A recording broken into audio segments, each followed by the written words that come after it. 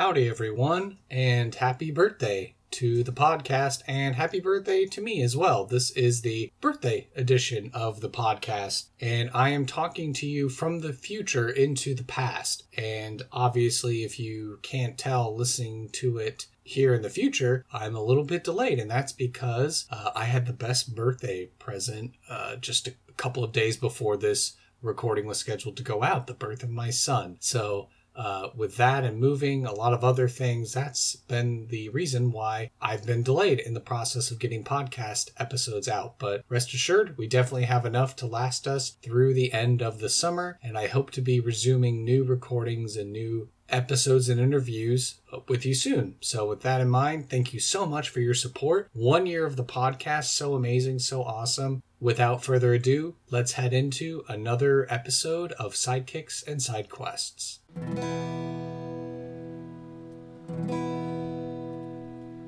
Orc the bardic paladin, who sings and plays again.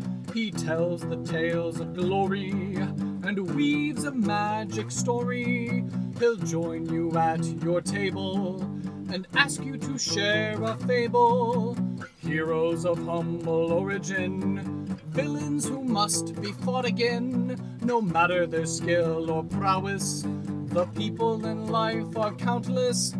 So we pray you heed our request. Enjoy this tale of sidekicks and side quests. Sidekicks and side quests. And side quests. Sidekicks and side quests. Episode 43, Zalda the Manticore Spy Boss. Welcome to Sidekicks and Side Quests, the Dungeons & Dragons podcast that helps to put humans back into humanity and breathe life into your campaign NPCs with backstory and bravado. That's right, we're building a world, one character at a time. I am your host, Kurt Krenwelge, the Bardic Paladin, and I'll be joining Elvia Jablinski's table in the levitating platter. Okay, hello everyone. Welcome to another episode of Sidekicks and Side Quests, the best unofficial Dungeons & Dragons podcast, if I say so, in my perfectly biased opinion. I am joined for the first time by a guest who was the inspiration for an NPC on this show. So why don't I turn the mic over and ask our guest to go ahead and introduce yourself and tell us what it is that you do. Hi, I'm Elvia Jablinski. I am an orchestra teacher in Texas, obviously. Mm-hmm. And yeah, I'm Anson's wife. Yeah, I don't know if I have to say that. I think our listeners have great context clues, and it's great to finally have the real life inspiration be a guest on the show. And so truly now people will have a voice to put with the awesome character that hopefully has already been running around in their campaign worlds by now at this point. It was a really cool character. I did like it a lot. I listened to that episode and I was like, man, that's really awesome. Yeah. I quite enjoyed it as well. Awesome. So I guess I have to ask, do you currently or have you ever played D&D before? I have never played D&D. I've had friends that were very into D&D, but I've never, it's not that I've never wanted to, it's that I've never been invited to, or you know what I mean? Like I have friends that have played it, but I've never been invited. Oh, okay. If that makes any sense. So I would play it. I wouldn't mind. It sounds cool. Why not? Right. Well, definitely you have to share this episode with all your friends now, so that way they know, guys, the invitation has always been there. It's just you've never given me an invitation. So since this show is called Sidekicks and Side Quests, we like to focus on not the main characters. So this particular question is, do you have a favorite NPC, a non-player character from a video game or whatever? And why are they your favorite? So right now I'm like really into Animal Crossing, and it's so funny because it all started with like my students during this last semester of orchestra. They were all playing Animal Crossing instead of doing their like Google assignments. And so they were like, they were like, "Miss, you have to play this Animal Crossing game." And I was like, "Okay, I'll try it." So I bought it and I've been hooked since. And so you get little villagers that, get to live on your island. And there was one villager, his name is Lionel, and he was one of like the last villagers that I got. He like seemed really pompous. He was just like, he was always wearing really uppity clothes and looked like a little Mozart lion. It was really strange. And he would like talk in an accent, but he is my favorite character now. And he's just like the sweetest little thing. And he's always like, anytime he sees me on the island, he's like, "Oh, I've been thinking about you." They call me Lionel the Summoner or something like super cute like that. And he's always giving me really cute gifts and stuff. So he's like become my absolute favorite character in that game. That's awesome. I have never played a single Animal Crossing game, so I know it is one of the most popular games sweeping the world since we're all inside with extended time to play video games. So yeah, it's nice to know that Lionel and all your other villagers are able to bring you such delight in these times. So that's cool. Does he compose songs as well or not? I wish he did. Like, I wish that these characters had like a little bit more abilities, but no, he sings all the time, and it's so freaking cute. There's a character called KK Slider, who is like the musician of the island, and so Lionel always gets super excited when he comes on Saturdays because he gets to, KK Slider does performances on Saturdays. So you can always just catch Lionel like just sitting by the river and like singing. It's the cutest thing ever. I go crazy every time I see him. And I have to commend you and Anson because I've seen on social media that you guys, as both accomplished musicians, have taken some of the themes from Animal Crossing. You've actually done little videos, and so I have to say those are pretty cool. I think I threw my hat in the ring for Country Roads by John Denver since I've been playing a lot of Fallout 76. So yeah, no, we've gotten a lot of requests. I think, I forget that Anson has like a full-time job and is like working throughout the summer. And I'm like, "Hey, you should arrange this." And he's like, "Elvia, I have to work." And I'm like, "Oh yeah." So see, what he's really telling you is, Elvia, use your music theory skills and go ahead and arrange this and then just become a social media superstar because you do these covers, these really cute covers. That's funny, yeah. Awesome. And so now we turn to the side quest portion of the show. Do you have a favorite side quest from a game or a movie, etc.? And why is it your favorite side quest? I think my favorite is probably there are 4 fossils that are hidden in the island every day. Okay. And you have to find them and give them to the museum owner, which is Blathers, who is an owl. He's super cute. So I think that's probably my favorite, is having to look for the fossils, give them to Blathers, have him assess them, and then let us know like, "Oh, we already have this fossil in our museum," or, "No, this is a new find," and I'll make sure to display it, immediately. So cool. That's probably my favorite. Yeah, I mean, you get this awesome museum on the island. It's so cool, and it has like different types of fish, different types of insects, fossils, of course, and then art is the last like tier of the museum. So It's pretty cool. Yeah, so you get to feel a little bit like Indiana Jones or Lara Croft as you're finding these fossils. Yes, it's the coolest thing. Like, I just, it makes you feel so like useful. Like, really, you're sitting at home on your couch for like 6 hours a day, but on Animal Crossing you're like, "Oh my god, I fixed all my gardens, I built my museum, I'm like finding fossils," and you just feel so useful. Right. Hello everyone, I just want to take a moment to tell you about my first ever sponsor, Plus One EXP.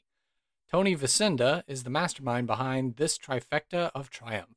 He produces tabletop-themed beard balms, beard-themed tabletop RPGs, and helps to support additional tabletop content creators on Patreon.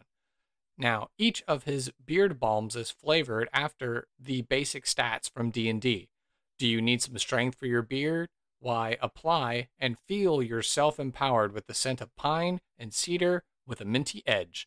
If you're feeling rather charismatic, Apply a balm of sweet-smelling amber, clove, and pipe tobacco. Each one of these balms is unique in its makeup. And of course, don't forget, Tony developed a whole RPG that allows you to harness your facial ferocity in hair-raising adventures. You can snag a copy of that game as well as a style stencil, enamel pin, or a map of the Whiskerverse. And finally, aside from all of the awesome interviews and actual plays Tony has on Plus One EXP, every purchase you make feeds into the Plus One Forward program, which supports small indie content creators to continue making amazing tabletop RPG content. So head on over to plus1exp.com. That's plus one spelled out and exp.com in order to shop for these balms and games and more. And when you go to check out, use my affiliate code Randolph to save some coin on your purchase and to help support Sidekicks and SideQuests. How else do you think our tavern keeper at the Levitating Platter is going to keep his silver beard so awesome? Once again, the code is Randolph, like how it's spelled on episode 2 and his write-up, in order to save on your order and help support the show. So thank you so much, and now back to the podcast. And then as we round out the personal interview section, what are you passionate about and why?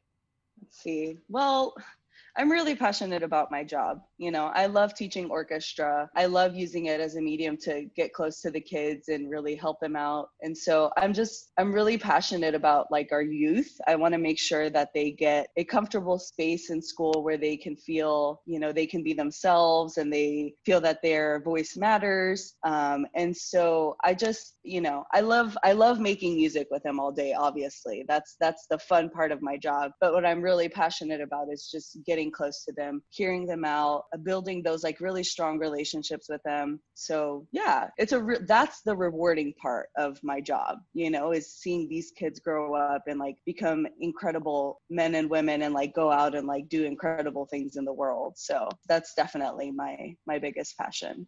So not only is Elvia immortalized as a NPC in a tabletop RPG game, but now she's immortalized in the hearts and souls of these youth that she's educating through music.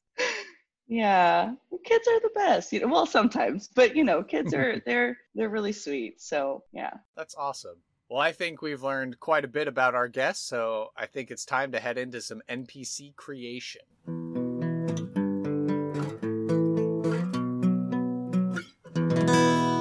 Right, so now, before we started rolling, you said that you would like to randomly generate a character today. So I've got my tables, I've got my questions pulled up, so if you've got some dice, virtual or otherwise, let's go ahead and roll the 20-sided die, the D20, to figure out what is the name of the character that we are working with. The name of the character. 2. Zalda. It rolled to 2. Zalda. Z-A-L-D-A. Zalda. Mm-hmm. All right, and now we get to figure out what is the ancestry or the race of this character. So this, we get to roll a D100. 14. A manticore. What is that? Okay, I believe Manticore originates from mythology, but I know in the context of D&D, it's like, think of like a giant... Well, did you see Onward? No, I haven't seen it yet. Pull that up on Disney Plus and watch it, because there is a character in there called the Manticore, which isn't too far off, but in D&D game terms, it's kind of like a monstrous creature. It looks like a giant lion. It has rows of razor-sharp teeth, and it has wings, and it has like a stinger tail. So it's actually a monster creature, but it can talk. Oh my gosh. That is very scary. Yeah, but you're Zalda. So wait, but it says it's large monstrosity, but it's lawful evil? What does that mean? Okay. So let's see, crash course. So as far as alignments or morality is concerned in the game, there's a mechanic in place for like certain magic items or certain conditions from spells depend on whether you're lawful or neutral or chaotic. So think of lawful, neutral, and chaos as far as like lawful is I have a personal code or there's the law of the land, I'm going to follow that. Neutral, I don't really care about law or chaos, I'm just kind of doing my own thing. Chaos, I'm just, I'm thriving on just spontaneity and randomness. I oppose law. And then obviously good, neutral, and evil. And so basically a 3x3 square where each of these kind of all fit. So to say that you're lawful evil, you're someone who is of a evil persuasion, but you have laws or rules or a code that you follow in order to live and thrive. But that's not to say that if you wanted to take your manticore a different direction, you could be a good manticore. You'd certainly be a rarity, but it's completely possible. Okay. I think my students have talked about that before because they've asked me, like, are you like chaotic good, chaotic evil? And I'm like, I don't know what you're talking about, children. Let's go unpack your instrument. Yeah. So now you're clued in. So now you understand what they're talking about. This all comes from Dungeons and Dragons. Okay. So now we have to figure out, for our manticore named Zalda, what is their job or role in society? So let's go ahead and roll just a regular 10-sided dice, a d10, to figure out what their job is. 10. Okay. They are a spy. So they're spying for someone or something. And then the last thing we get to roll for a bit before we get to just randomly think of stuff, we have to figure out how old this manticore is. So why don't you go ahead and roll a d8? D8? Mm-hmm. What does that mean? An 8. Okay. 8-sided die. It looks like two pyramids stacked on top of each other. Let's see. 6. An elder. So fairly along in life. So this Zalda has been around for a while, suffice it to say.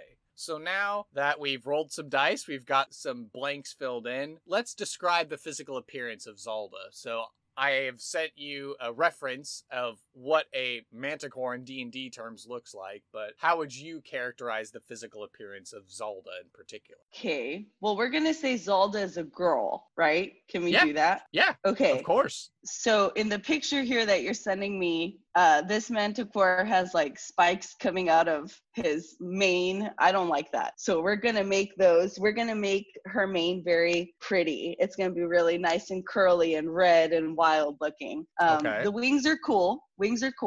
But the tail, the little stinger tail has spikes. I don't like that. So we're going to take those spikes away. She's going to look fierce, but not as intimidating as this large monstrosity of a manticore that you sent me. Okay, so a little softer in physical appearance. So she can still protect herself if she needs to, but she's not like overwhelmingly intimidating. Yes. Okay. All right. Well, what 3 adjectives do you think best describe Zalda then? We'll say fierce, wise, and courageous. Fierce, wise, and courageous. Okay. Very cool.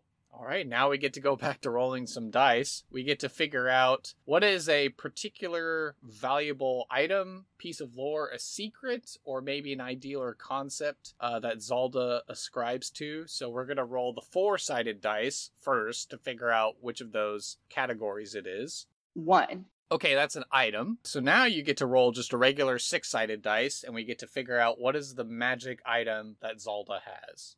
6. Okay. So this answer was provided by our previous guest, Leah Murray. So Zalda is in possession of a pair of leather cuffs or bracers that make you faster. Oh.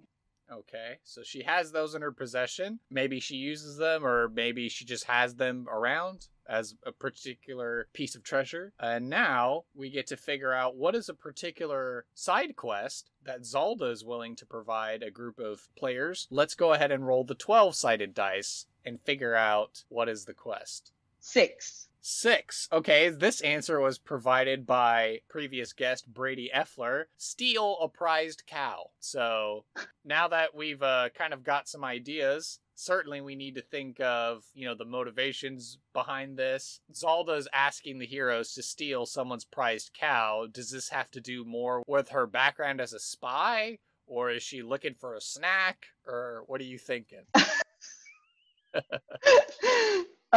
Let's say that it's part of her spy job. She's doing it because she's a spy. Okay.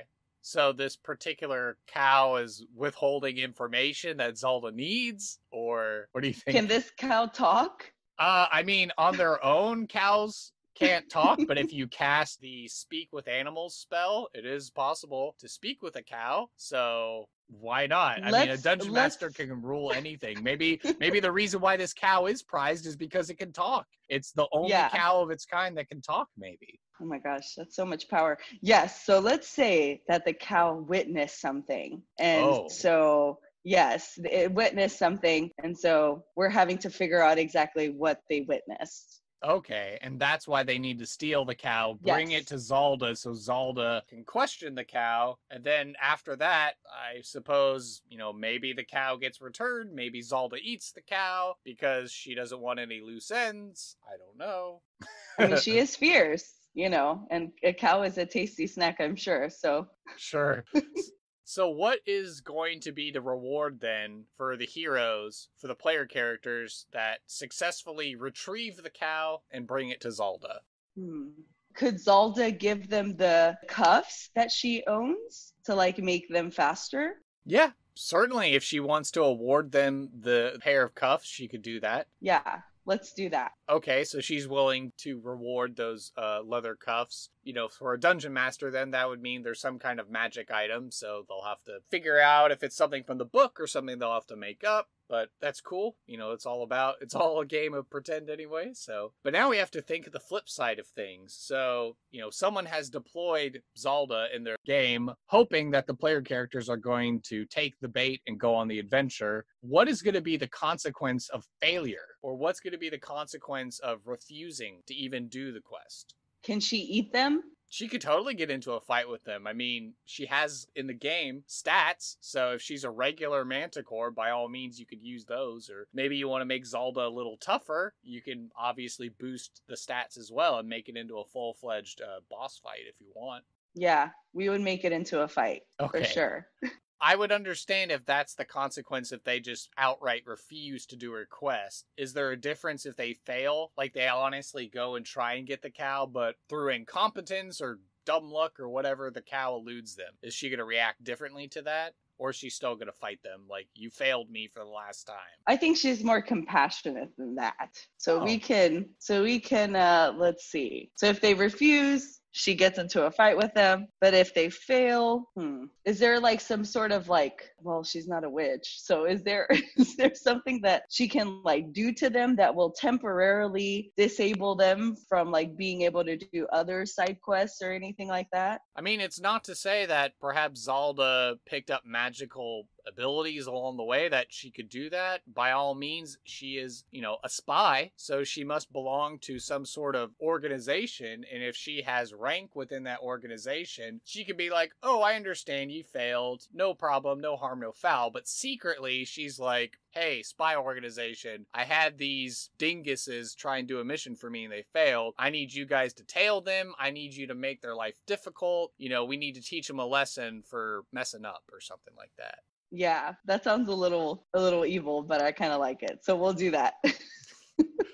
Well, maybe one person's evil is just good-natured mischievousness to someone else. So, yeah, that's fun. I like that. So, I think we've had a couple of NPCs on this show have that as a consequence of oh, if you mess up, I'm just going to follow you around, or, I'm just going to mess with you in subtle ways, but not anything really harmful. Especially, not as far as, I am not going to do this. I refuse. Okay, well, I have to kill you now because you've outright refused me. So what are the goals and motivations of Zalda, and how do they affect her personality? Gosh, this is deep. Let's see. We're trying to make well-rounded characters on this show. What are her motivations? Yeah, what are her goals and motivations? Obviously, we know she's a spy, so, is there anything more driving that, perhaps? Let's see. Maybe she just wants to make the Dungeons and Dragons world a better place. I don't know. And her motivation is to, fight evil, but in a smart way. I don't know. I mean, that's fine. I mean, certainly, you know, if you leave her as the default lawful evil, certainly she could view other people as evil in her mind. So if she's trying to make the world safer from ideologies that oppose her own, you know, that's certainly a goal or motivation. So that's good conflict, because some people could see that as like, oh, clearly she's doing evil, but then other people are like, well, no, she's kind of doing something to try and make the world great, even if it's not by the best means necessarily. Yeah, let's do that. Yeah, Okay. That's her main motivation. Okay. And so because she's dedicated to her personal goal of ridding what she deems as evil, how does this affect her general personality? We've talked about how she's fierce, she's wise, and she's compassionate. So that's what makes her those things then, because of these goals? Yes. Okay. No, that's fine. How does Zalda interact with people as far as her way of speaking or acting? Does she have any idiosyncrasies? Does she talk to people in different ways? I'm sure maybe she has a different way of talking to people within her spy organization, and then maybe she has a different way of talking to just her food, and maybe she has a different way of talking to, you know, just people who come by to ask her questions or something. I think she would generally be very civil. She speaks very formal. You know, she's a savvy lady. You know, she's educated, she's wise. She is nice to everybody at the beginning, but if you mess with her, that's when the rows of teeth come out. Okay, and I'm guessing as a spy, she probably knows the thieves' cant language, which is, I don't know, a lot of people like to think of it as kind of like Cockney English, but a language that only like thieves and rogues and smugglers and stuff know how to talk. So to other people, it kind of sounds like gibberish, but if you're a thief or something like that, you could easily understand what she's saying. So do you think that would be a feasible language for her to know, like, Ooh, since she's dealing in thieves? Or maybe she has a special spy language that her spy organization speaks in codes or something like that. Yeah, that would be really cool if she had that ability to like listen to thieves and understand them. That would be really cool. What impact has Zalda made on the world? How has she shaped the local area that she's in? Does she have a current problem that prevents her from being an even bigger player on the stage? Oh my goodness. Let's see. I don't know. This is very involved. Let's see. I don't know. What do you think? You help me out here. What do you think? Sure. She's probably someone high up in the echelons of the spy organization, I would imagine, right? For sure. Okay. So would you consider her like a spy boss? Or is she just like kind of like upper middle management, or? No, she's definitely a boss. Okay, so she's a local boss then. So, Mm-hmm. Okay, so she probably has a network of other spy bosses within the organization she's working with to coordinate information. So it sounds like maybe she's even the head of a local spy organization within the area then. So she probably has a bunch of people who work for her then. Yes, but she's not afraid to get in there and like get her hands dirty too. You know what I mean? Like she's not one of those bosses that like has everybody else do the dirty work for her. She's willing to get in there too. Okay. Yeah, certainly. And if a manticore is showing up to do something, people would take notice, and probably most common townsfolk would run away because they'd be like, oh my goodness, it's a manticore. We're going to die. Run away. So then I have to think then, what's the current problem? Because obviously she should be easily able to go steal this cow to get information, but there has to be some sort of problem on her hands that prevents her from being able to go and get this cow herself. So what kind of thing is going on then? Oh, let's see. Maybe. Okay, so let's say that this cow is in a town where she had like previously made a really big mistake, like she accidentally like ate someone, or you know, like she couldn't control herself in this one moment of like fear or something, and she committed a really bad crime and like could never show her face in that town again. So she would have to have somebody go and retrieve that cow for her because she could never step in that town again. Okay, so like her identity is compromised. No one knew that she was there, but then she revealed herself, and now the town is like spooked, high alert. Like if you see a manticore, no questions asked, just get rid of it, kill it, stab it, burn it with fire. Exactly. All right, yeah, no, that's a pretty good problem, and why she needs adventurers to go take the cow in the first place. Yeah. Okay, well, I think we've learned quite a bit about Zalda the Spy, so we should head into a random encounter.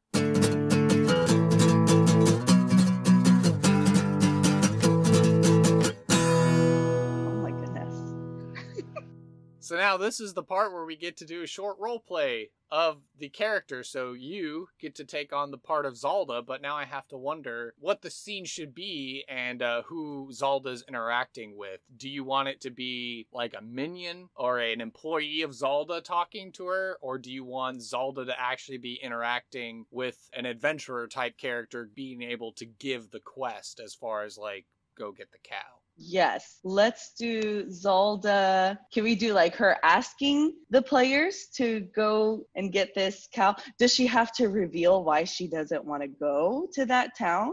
It's up to Zalda. I mean, I figure as a spy boss, she's probably going to play some information close to the vest. She might not tell them everything, but probably enough that they need to know. So I'm trying to think. I could deploy Sonia as the adventurer character who's speaking with Zalda. Okay, let's do that. Just want to take a moment to recognize another sponsor of the show, Reaper Miniatures. They have been Texas Titans of the tabletop industry since 1994. They're right here in my backyard, and they have an amazing warehouse and game store. They make everything from paints to gaming accessories. Stream on Twitch with tutorials and interviews, and host the ReaperCon, this year back in person from September 2nd to 5th, 2021 in Denton, Texas. Whatever system you're running, whatever game you're playing, Reaper has a miniature that has you covered. Want to include Randolph in your game? Then might I suggest looking at their catalog for SKU number 77661. Perhaps you need a Lord Grubbub. Check out SKU 02646. Are you in the market for your very own Skink Nose the Lich? Look no further than SKU number 77280. You know, every time you shop with them and you spend at least $40 on your purchase, they will give you a cool new mini for free. And this miniature of the month is always something new. And if you're wondering how you can enjoy the benefits from my sponsor, if you visit my website, you can find a link for our sponsorship and use my referral code link when you shop to help support Sidekicks and SideQuests and get you some savings. By clicking that link on my website, it helps to track the traffic that our show directs towards Reaper Miniatures. The more traffic, the more that our Texas powers will be able to combine. So again, go check the link out on my website in order to use my special referral code, and be sure to follow Reaper Miniatures on Facebook, Twitter, Instagram, Twitch, and YouTube. And be sure to sign up for ReaperCon 2021 and tell them that Sidekicks and SideQuests sent you. So thank you very much to this sponsor, and back to the podcast. After finishing her last adventure, Sonia is making her way through the local area, and through subtle clues left around in thieves' cant, she knows that there is a organization in the area that's looking for some outside help. And so following the clues and making her way to the hideout of this organization, she approaches a door as one of the minions kind of like knocks on the door. There's a thud from the other side. The minion opens the door, and you see this tall, red-haired, strongly built but feminine, fierce warrior woman walk through the door in this, I imagine, a dark room with dimly lit torches as Sonia walks in, and she says, "I'm here to see the boss." So then that's me. Yeah, that's your Zalda. cue. Yeah. So Zalda comes out and says, I'm looking for some extra help, and it would be nice to have another strong woman continue this job that I am not able to finish myself.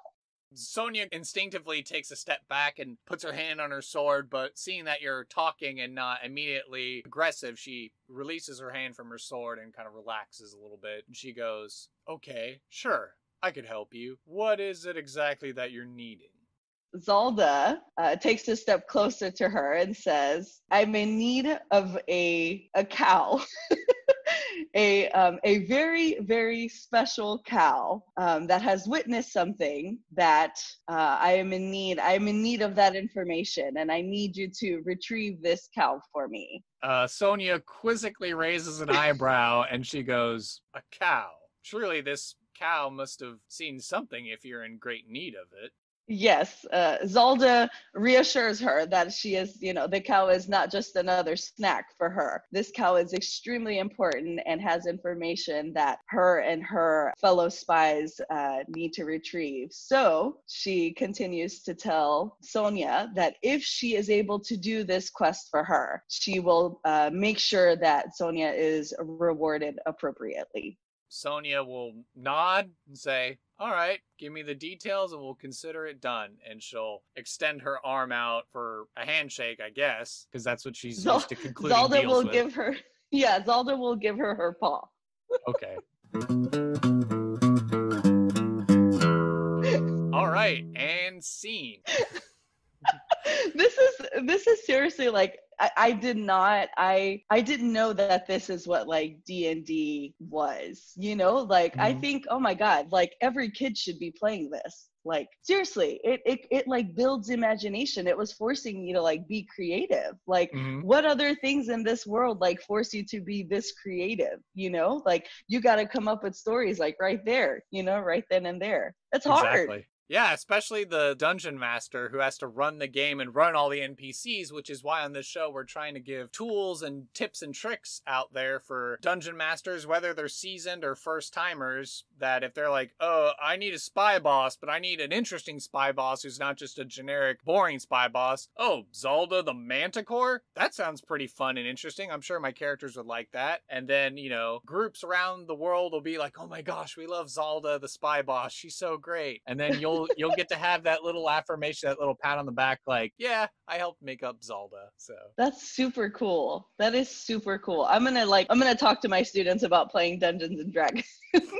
Awesome. Well, I think this is the perfect opportunity then as we head into the final thoughts section. So what did you, clearly you've let us know your approval of Dungeons and Dragons now as a hobby, but did you have any final thoughts as far as the show and your experience on it here today? This was, like I said before, it was really fun. I was really nervous coming into it because I literally I know nothing of Dungeons and Dragons, right? And so I was nervous that I wouldn't understand or I didn't know the rules, but it was very easy thanks to you to kind of get into that world and start using my creativity to build this incredible character. So yeah, it's very cool, and it's fun because I kind of want to put bits of myself into the character too, right? And so it's just, I don't know, it was really fun. It did not go at all like I thought it was gonna go.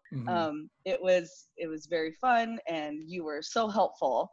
So yeah, this is great. This is serious. I'm gonna tell everybody, you need to listen to this podcast. This is really fun. Awesome. Well, I'm glad to hear the stellar review.